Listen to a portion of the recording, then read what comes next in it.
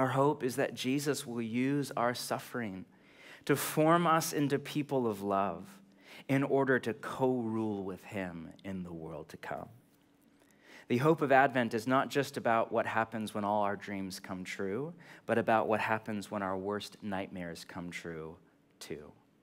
That even then, when your suffering is at its most acute, it's not in vain. Now, to clarify, because I think this is one of the great false teachings of our age, just my opinion, I am not a theological determinist. I don't think that, quote, everything happens for a reason. I think that's a lie. I think a lot of suffering is senseless. I don't think that, and I hesitate to say this on the internet, but I don't think that God is in control in the sense that he has a secret plan behind all evil in my life. I don't think he, quote, allows evil. You notice I never use that language because that's just code for most people to it's not really what he wants, but he kind of wants it, and he has a secret plan, so it's like he's the gatekeeper, and he will only let into your life what he thinks is good for you. I think he allows free will because God is love.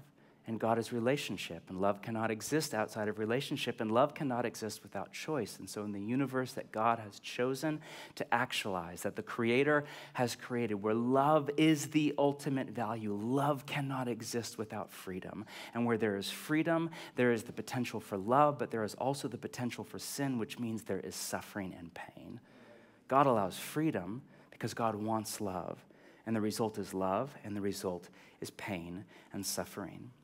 But all followers of Jesus, lots of very smart, God-like followers of Jesus would disagree with what I just said. They're wrong, but they would disagree. I'm kidding.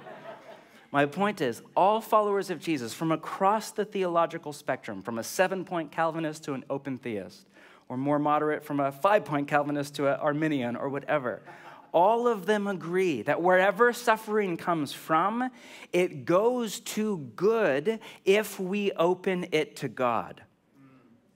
If my reading of the New Testament is right, and the meaning of life is to become a person of agape, that life itself is a kind of school of agape where we learn under Rabbi Jesus' tutelage how to grow and mature into people of love who have the character and the capacity to co-rule over the kingdom of God with Jesus upon his return, to take power, not to oppress the weak, but to leverage it for the good of all. If that is the meaning and purpose of life, and if love, as defined by Jesus, who said, greater love as no one than this, to lay down their life for their friends. If love is not tolerance, you do you, if that's actually a very unloving and narcissistic mentality, or if love is not desire, I love you, meaning I want you, or often in our city, I want to have sex with you.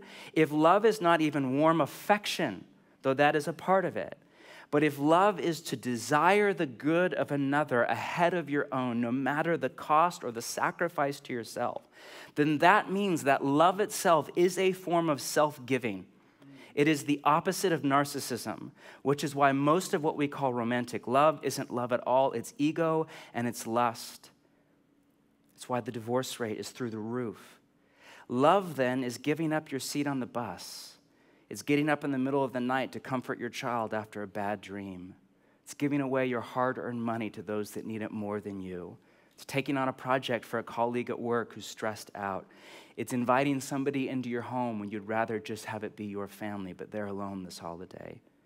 If love is self-giving, if that's what love is, then listen, all self-giving is a form of suffering. All of it. Ergo, learning how to suffer well is learning how to love. And the primary way we become people of agape is by suffering. Not by sermons, not by reading books. I read a lot of books. I'm a tiny bit behind on my quota because of 2020, right? Normally about 120, 130 this year. I'm just over 100. I feel really bad about it. But guess what? They have not made me more loving. Good inspiration, good teaching and technique, I'm grateful. You don't become a person of love by hearing a sermon or reading a book or even by going to church. Though those things can become spiritual disciplines and that they can open us up to the Spirit of God, but the main way that most of us become loving is through suffering. And not just through suffering, but As Jean-Pierre de Caussade put it, 17th century Jesuit, brilliant mind, in suffering lovingly. That is to say, with sweetness and consolation, those things that often cause weariness and disgust. In this consists sanctity. That is our hope, my friends. Not that nothing bad will happen to us because we're Christians, or that if it does, there's a secret plan behind all of it, but that no matter what happens to us, whether it's from God or from Satan or just our own stupid decisions or just chaos in a world with a global pandemic, whatever happens, we're not alone. God is with us. And if we give him our suffering and our pain and our disappointment and our letdown, God will take all of that and by his Spirit give us back transformation. He will grow and mature us into people of love and of joy and of peace and of hope, the kind of people who can one day rule over the kingdom of God with him. He will work all things together for the good of those who are called to his purpose.